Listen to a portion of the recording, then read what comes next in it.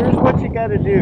You gear down so that you can keep your RPMs a little higher, and then lean way back. And then your front wheel won't dig into the sand and kind of skim across the top. So you got to go a little faster than it seems like you're comfortable, but once you do that, you'll feel great.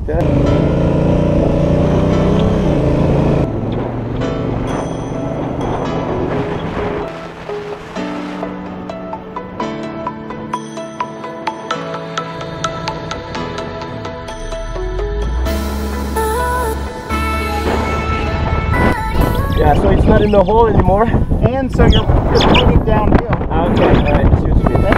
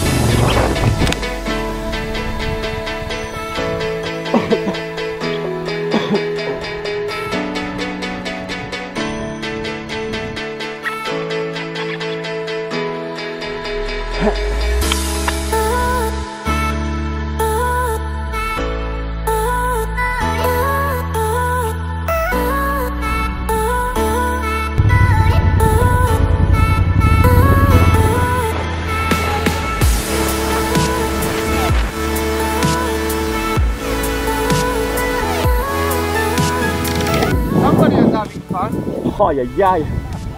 Well, I don't know if you can see my track, but I followed that ridge and I went about halfway up. The problem is, as you can see, there are ripples in there. So if you're going 50 or 60 when you hit it, they're not as sharp of an edge.